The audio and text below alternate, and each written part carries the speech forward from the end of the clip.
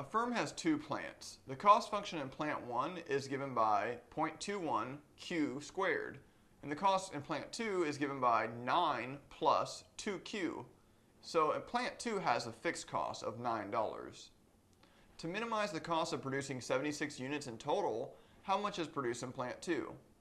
And then it says assume that the fixed cost in plant 2 is present even if nothing is produced in that plant.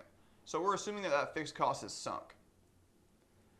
To solve for the optimal level of production in both plants, we need to set the marginal cost of plant 1 equal to the marginal cost of plant 2.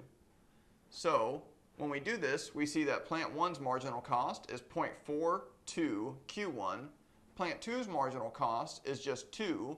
So we set those two things equal, and we can solve for Q1 is equal to 4.76.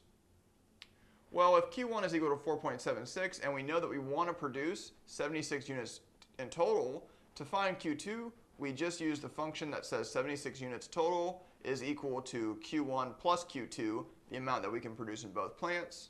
And we can plug in what we found for Q1 and solve for Q2. In this case, we find Q2 to equal 71.24 units.